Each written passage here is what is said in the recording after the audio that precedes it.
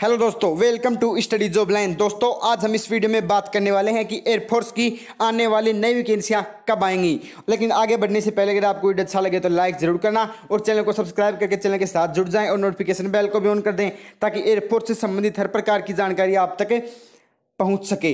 तो दोस्तों, मैं यहाँ पर आपका डाउट क्लियर कर देना चाहता हूं कि कुछ दिनों पहले ये न्यूज़ आई थी कि इस साल एयरफोर्स में 2 बार वैकेंसियां आएंगी, लेकिन अभी उस बात के ऊपर विचार विमर्श ही चल रहा है। ये फाइनल नहीं हुआ है कि वैकेंसियां 2 बार आएंगी। कुछ दिनों पहले न्यूज़ आई थी कि air force airman x Y and x plus Y group की वैकेंसियां इस साल 2 बार निकाली जाएंगी, लेकिन अभी वो बात फाइनल पक्की नहीं हुई है।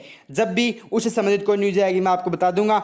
और अभी आप ये मान के चल सकते हैं कुल मिलाकर कि एयरफोर्स की वैकेंसियां, एयरफोर्स एयरमैन की वैकेंसियां अक्टूबर नवंबर में आएंगी। लेकिन अगर उस बात के ऊपर सहमति बन जाती है तो फिर एयरफोर्स की वैकेंसी जून के आसपास भी आ सकती हैं। दोस्तों, आशा करता हूं कि इस वीडियो में आपके सभी डाउट दूर हो गए होंगे और आपको वीडियो अच्छा लगा होगा। अगर आपका कोई सवाल है तो कमेंट करके पूछ सकते हैं। अगले वीडियो में एक बार फिर मिलेंगे किसी अन्य खबर के साथ। तब तक के लिए जय हिंद, जय भारत।